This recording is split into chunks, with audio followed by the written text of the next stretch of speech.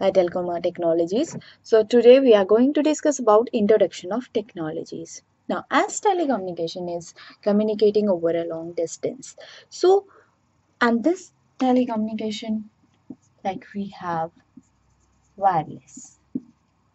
Over a long distance, we can have wired, but that requires a dedicated connection between the two ends. So we prefer wireless communication over a long distance. We call it as a telecommunication. So as per the wireless technologies, we have various generations. Like we started from the very first as 1G, which is the first generation of wireless technologies. We call it as telecom or telecommunications. So 1G has started the era, that means from 1G we have started wireless communication between one end to another end. So first generation has technologies like we have NMT, which is Nordic Mobile Telephony. We have TAX, which is Total Access Communication System. Then we have ETAX, which is European Total Access Communication System. That means they started to have wireless communication between two ends. So they call it as this is the first generation of a wireless technology. Now in this 1G, what they prefer? They prefer analog signals.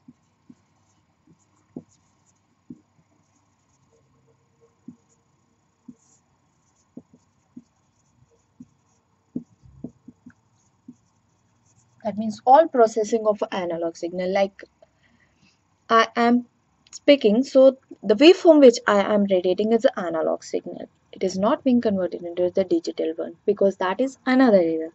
So one is the uses analog system, analog signals. Now, as we know the disadvantage of analog signal, that means they are not able to cover up the long distance. So we have the generation. After that, we have to move to the digital era. So for digital era, we have second generation. That means 2G is a digital technology. It uses digital technology and the signals which it uses as digital signals. That means they have converted analog signals to the digital one and digital to analog one. So because digital signals are able to cover up a long distance, that's why we have used a digital signal in a second generation. Now for second generation, we have the technology as GSM. So when it was discovered, its name is Group A Special Module. And after that, when it was globally accepted, so its name changed to Global System for Mobile Communication.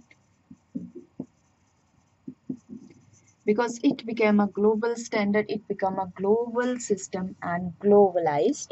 So its name is Global System for Mobile Communication, and it is the very successful technology in the second generation for having voice communication.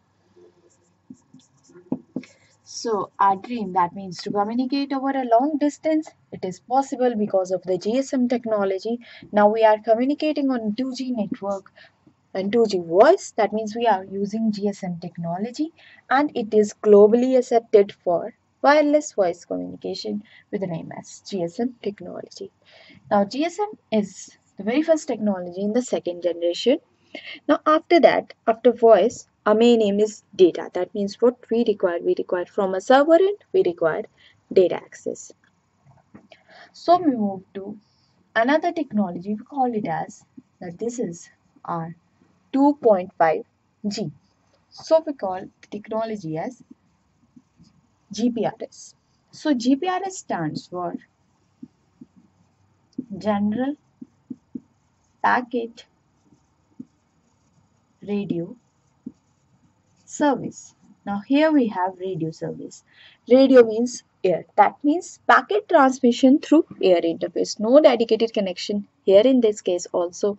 That means no use of LAN wire directly to the computer and accessing internet. We have to access internet through air. Air as a radio service. So 2.5G is a general packet radio service. But the data rate here in this GPRS is very less. So we require to have more data rate. So we have 2.75G, call it as 2.75G with the name as H. H. Now E stands for enhanced data rate for GSM evolution. That means we have increased the data rate. From GPRS, we have increased the data rate in edge technology. When we access GPRS in our mobile device, we have sign as G. When we access edge, we have sign like E. So combinedly, these all in under, that means 2G, 2.5G, we call it as, this is our second generation. So when we have second generation in a handset, we have nowadays for voice, we have GSM technology. For data, we have edge technology. So this is what our 2G is, and these are the technologies under second generation.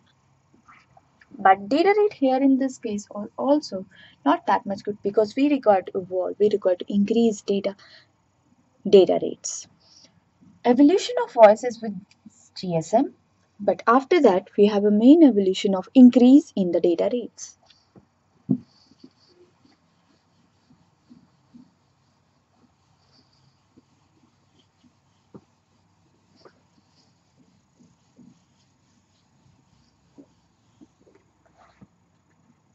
So then we have 3G. 3G with the name of UMTS. UMTS stands for Universal Mobile Terrestrial or Telecommunications System. UMTS gives us a data rate of 384 kbps. Whereas earlier for H we have around 170 kbps and for GPRS we have 56 to 64 kbps. That means now we can see that there is an increase in data rate what we require in our new generations. So basically UMTS, which is a 3G, and this is also having a feature of video calling. Because what we require, we have a voice calling now, we have smartphones, we can have video calling also that require more data rate that is offered by 3G. Now we have set up a target, like whenever we have 1 gigabit per second for stationary users and 100 Mbps for high mobility users, we will call that this is our fourth generation. Why so much data rate is required? This data rate is required for like bullet trains. Whenever we are moving with high mobility, we require huge data rate. So in order to meet the requirement of the high mobility services, trains, bullet trains, we require huge data rate. So we set up a target that whenever we require this much, we call it as this is our fourth generation. Now we are in third generation. That means we require to move ahead. So after this, we have 3.5G. We call it as this is my HSDPA, which stands for high speed downlink packet access. That means we have focused on the downlink speed because most of the users are downloading. So after that we have an era of cloud computing. That means we have to work with upload speed also. So we have HSUPA 2. HSUPA as high speed uplink packet access. So HSUPA and HSDPA under 3.5 G. Now this is giving us around 2 Mbps. We have a target of this. So we have 3 point, after that we move to 3.575 G. So with the name of HSPA plus, where plus will represent increased. This is high speed packet access. Now high speed packet access, that means 3.5, and after that we require 4th generation. From this we expected that now we will get 4th generation, but we have 3.9G. We call it as LT, where LT stands for long term evolution. That means evolution for a long term up, so that we achieve this, which is what our target is, 4th generation. So they launched 3.9G LT with the name of 4G LT, so that we can earn the revenue and we can further use for the development or research of 4th generation.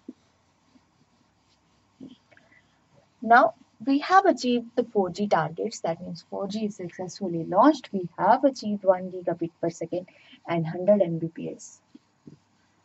After that, now we have set a target for 5G.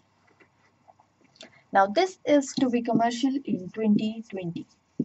Now we have set up a target for 5 gigabit per second. That whenever we are having 5 gigabit per second, we can say that we have 5th generation from 4G.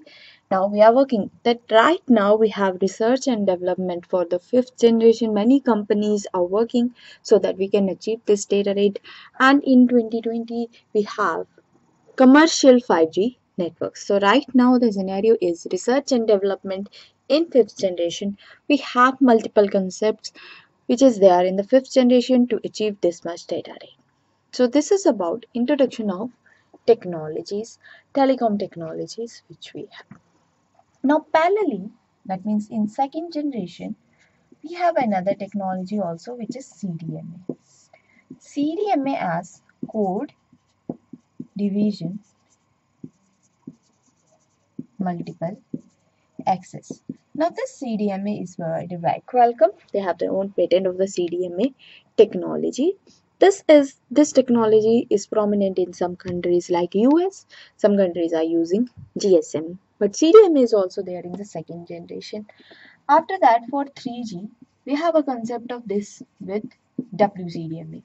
We call it as wideband code division multiple access.